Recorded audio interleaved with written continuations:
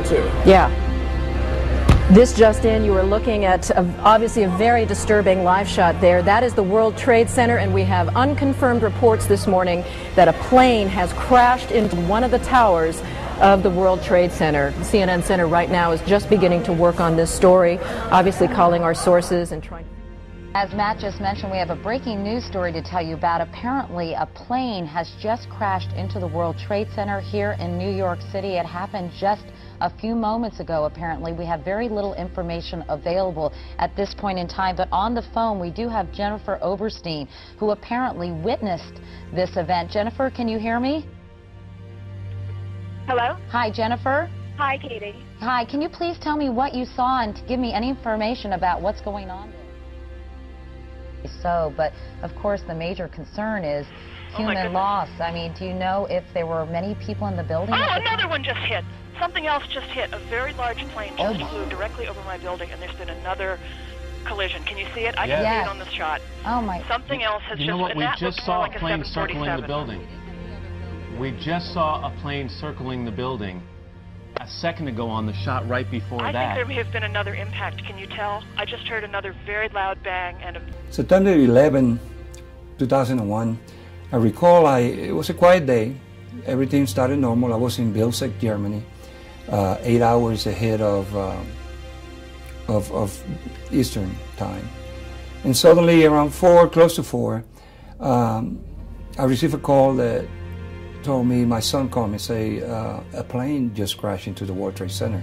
And I just been in New York a few days prior, so I thought it was a small plane, lost orientation. Suddenly, in my business, the first thing you do, you go to the Emergency Operations Center and see what's going on. Suddenly, I walk into that room, and there was my commander, the operations officer, just paralyzed, watching the screens that were hanging from the ceiling. I was speechless too, watching.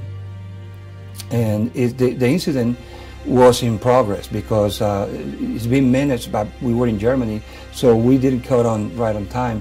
But while we were there, suddenly a second plane hit the towers, the other tower.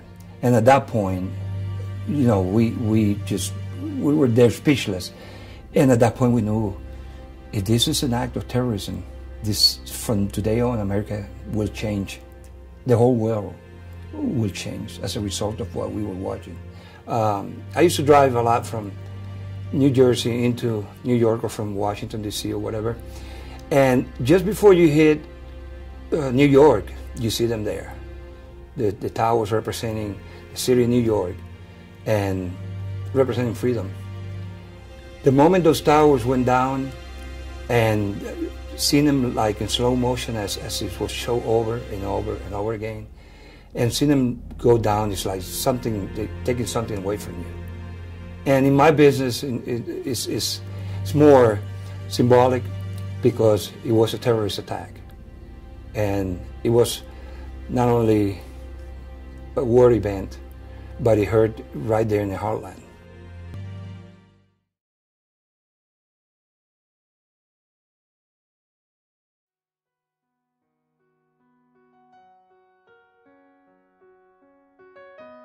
And here we are, 12 years later, after that horrible day, and very little had changed since that day, especially in my job. Now we look at things more carefully than before. And then it's not only my job, I think it's everybody's job to be more vigilant, because lack of vigilance could have been why we got attacked. We were relaxed. And normally that's when we get hit the hardest. So I think we have come a long way in protecting the homeland, but we still have to be vigilant and report what you see, because you never know if your little contribution help deter another terrorist attack like those of 9/11.